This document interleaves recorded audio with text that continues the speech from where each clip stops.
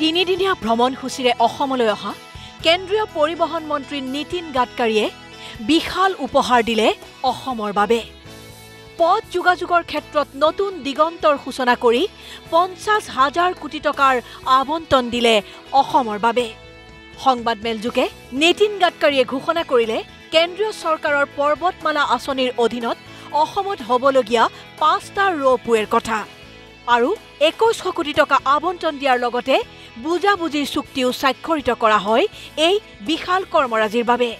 आज मैं करीब 50,000 करोड़ के जो प्रोजेक्ट चालू है तो चालू है, पर नए प्रोजेक्ट की घोषणा कर रहा हूँ जो तुरंत पाइपलाइन में आकर इस समय हम लोग शुरू करेंगे और इसकी कॉस्ट करीब 50,000 करोड़ तक जाएगी। इस प्रोजेक्ट ऐसे जो बिडिंग स्टेज पर है जिसकी कीमत 14,000 करोड़ है और 7 प्रोजेक्ट ऐसे हैं जो अवार्ड करेंगे 120 किलोमीटर के जिसकी कॉस्ट 4,500 करोड़ रुपए है।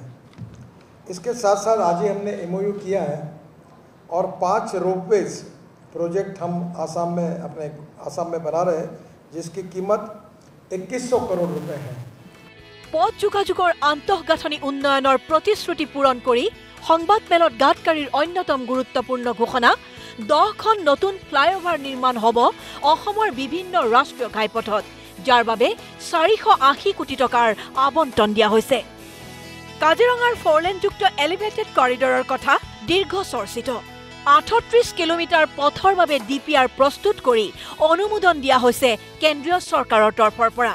ইয়াৰ বাবে 6,000 কোটি টকা ব্যয় ধাৰ্যও কৰা হৈছে। আনহাতে কাজিৰঙা আৰু মাজুলী সংযোগী নতুন পথৰোত নতুন চিন্তা চৰ্চা আৰম্ভ হোৱাৰ কথা সদৰি কৰা হ'ল সংবাদমেলত। 4 लेन एलिवेटेड कॉरिडोर जो काजीरंगा का है उसका DPR बनाने के बारे में हमने आसाम सरकार को कहा था। आज उसकी चर्चा हुई और मैंने उनको कहा कि हमारी नई इन्फोर्समेंट टेक्नोलॉजी कॉन्क्रीट टेक्नोलॉजी है वो और वर्ल्ड में जो बेस्ट टेक्नोलॉजी है उसके आधार पर इसका डिज़ाइन तैयार किया जाएगा और ये DPR है, ये इसकी कीमत 6,000 करोड़ रुपए होगी और ये 38 किलोमीटर का होगा। इसको हमने मंजूरी दी है।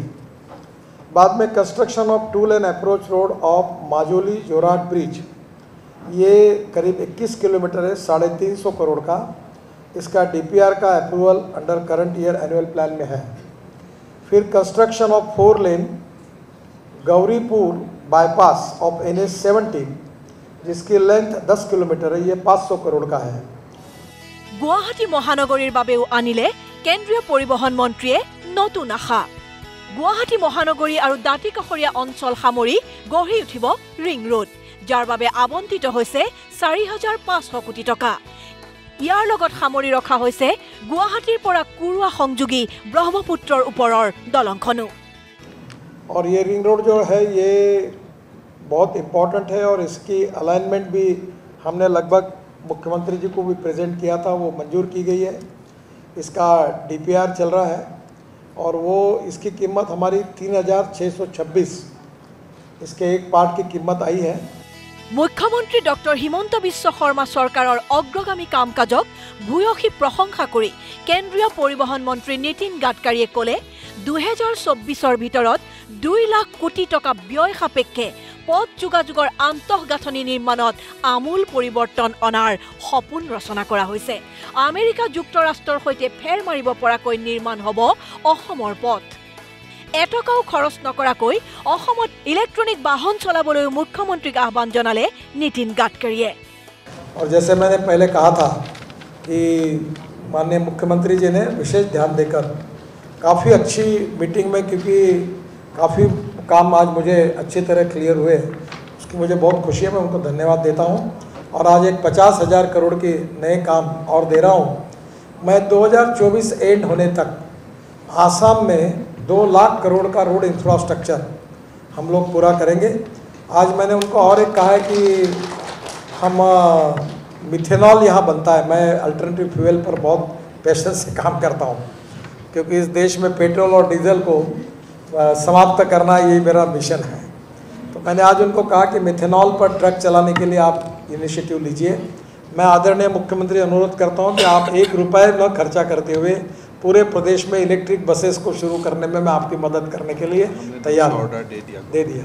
आसाम के रोड अच्छे बनेंगे तो आसाम का भी बहुत विकास होगा और माननीय मुख्यमंत्री जी के नेतृत्व में चौपेर विकास हो रहा है। तो हम इंफ्रास्ट्रक्चर में हमारी मोदी जी के नेतृत्व में हमारी विभाग की ओर से हम पूरा सपोर्ट करके 2024 ख़त्म होने के पहले आसाम का इंफ्रास्ट्रक्चर इंटरनेशनल स्टैंडर्ड होगा, अमेरिका के बराबर होगा, इतना बनाने का हमारा प्रयास है। इफाले नुमलीगढ़ और गहपुरक संयोग करार क्षेत्रत केंद्रीय परिवहन मंत्री नितिन गडकारीये करिले आन एक गुरुत्वपूर्ण घोषणा।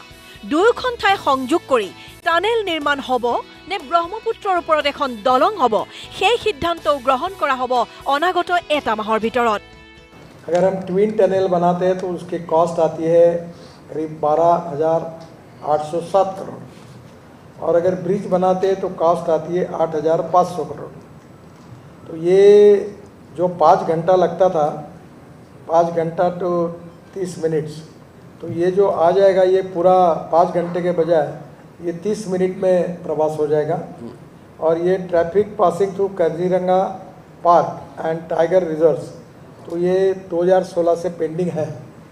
अब डिपार्टमेंट के लेवल पर ब्रिज बनाने की बात फाइनल हुई है। अगर मुख्यमंत्री जी की स्वीकृति ब्रिज को मिलती है तो ये इसमें आगे जाने में कोई अड़चन नहीं। और अगर टनल बनाने की बात है तो फिर इसके लिए फिर एक बार फिर विचार करना होगा। पर टनल बने या ब्रिज बने, मैं 1 महीने के अंदर इसका निर्णय फाइनल करूंगा। मुख्यमंत्री जी और आसाम की सरकार के साथ चर्चा करने के बाद इसका अंतिम निर्णय होगा। অসমৰ পথ যোগাযোগৰ আন্তঃগাঁথনি নিৰ্মাণ কৰিবলৈ কেন্দ্ৰীয় চৰকাৰে আগবঢ়োৱা এই বিশাল সহযোগিতাৰ বাবে মুখ্যমন্ত্ৰী ডক্টৰ হিমন্ত বিশ্ব শৰ্মাই আন্তৰিক কৃতজ্ঞতা জ্ঞাপন কৰে নীতিন গাডকাৰীক। মুখ্যমন্ত্ৰীৰ সপোনৰ প্ৰকল্প খানাপাৰাৰ পৰা বিমানবন্দৰলৈ হ'বলগীয়া ৰপৱেও এতিয়া সম্ভৱ হৈ উঠিব বুলি মন্তব্য মুখ্যমন্ত্ৰীৰ।